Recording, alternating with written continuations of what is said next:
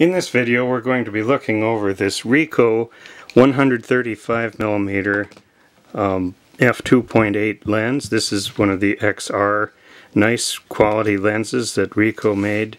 And first let's take off the caps and just let's look at the focus. Beautiful, nice smooth focus.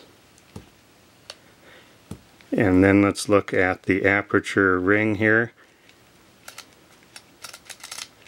Nice clicks, and we can see that the blades open and close properly with the aperture ring.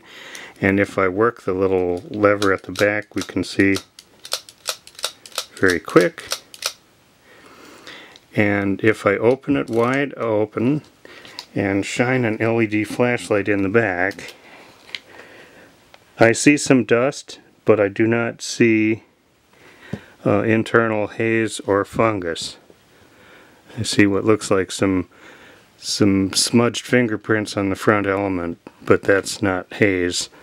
So anyway, that looks quite good, and it comes with a Ricoh front cap and a generic rear cap that fits.